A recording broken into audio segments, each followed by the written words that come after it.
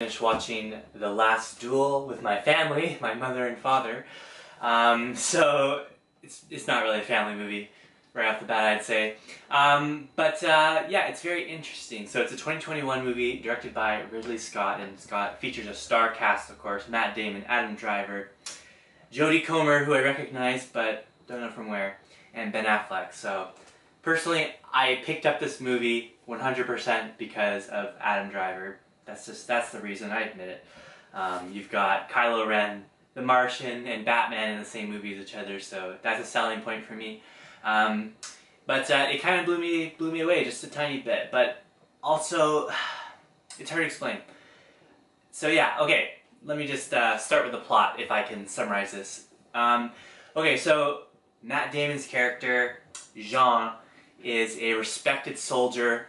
But he doesn't have it. He's going to all these risky battles where there's a very good chance he's not going to come back home, and he doesn't have an heir.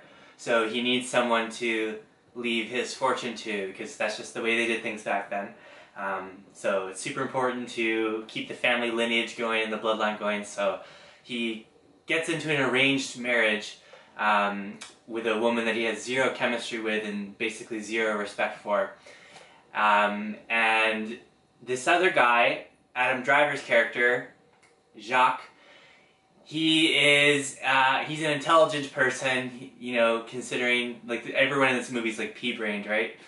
So he's quite intelligent compared to everyone else, but he's also a bit of a zealot, like a religious fanatic, and he's a little bit deluded. He has delusions of grandeur, basically. And the two of them are friends, Jean and Jacques, and Jacques starts to ruin Jean's life a little bit because he gets in league with Pierre, who's this philanthropist who's in charge of the legal system where they are. I guess there's a king, and there's probably lower levels. I didn't catch his title, but I'm sure he's like some sort of lord that rules over a large portion of the country. But so he gets friends in high places, and it inadvertently kind of screws up with Matt Damon's life, Jean and Jacques. The two of them are friends, so Jacques starts, he's still trying to, they're still trying to be friends with each other, even though they're on complete opposite sides of the law, and it's just a little bit hard to explain. You kind of have to watch it to understand what's going on.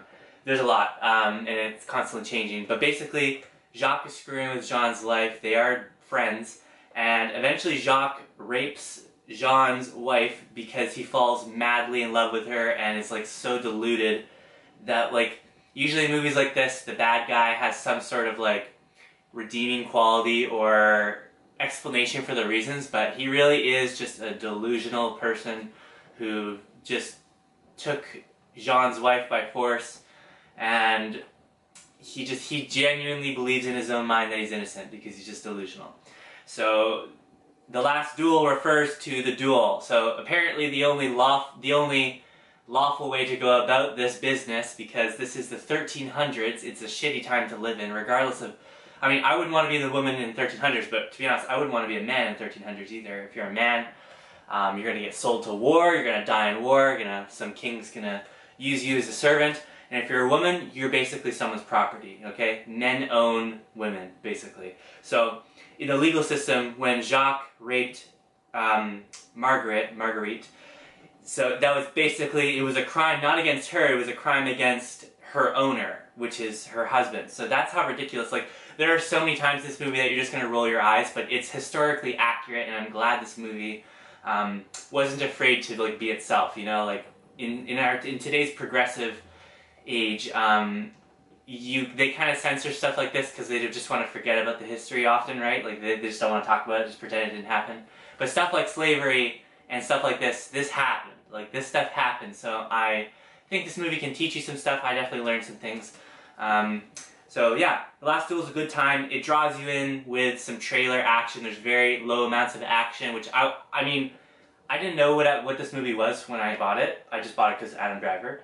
But I'm actually glad it wasn't action, because I've seen a lot of medieval action movies and I'm kind of tired of it. So it draws you in, it puts a couple scenes in there so they can put it in the trailer.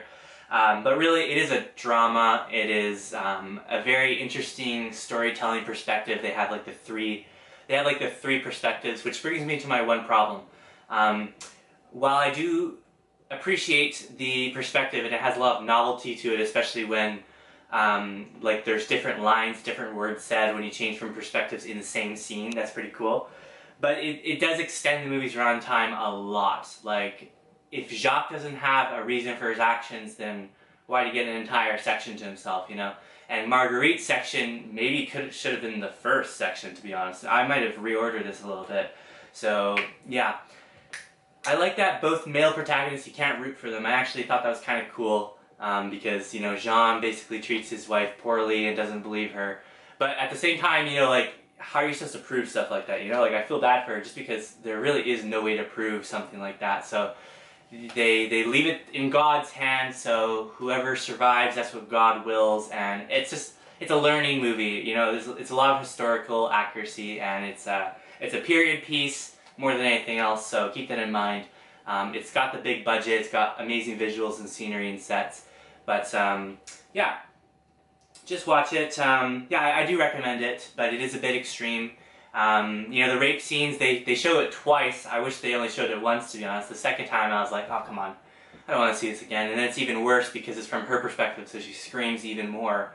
So it's quite graphic at times, but again, I'm glad they didn't censor stuff like this, you know, because that adds, like, my heart was pumping during the first rape scene.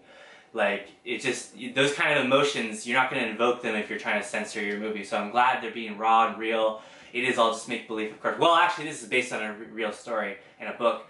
But, okay, so that doesn't work. I'd take that back then. But we know they're actors, right? So it's good that they're letting them act. You know, they're pretending to be something they're not. So yeah. The Last Duel, highly recommend it. I'm going to give it a 4 out of 5. I think it's pretty solid. I'm pretty pleased with it. I don't know if I'd watch it again, but I'm glad I watched it this time.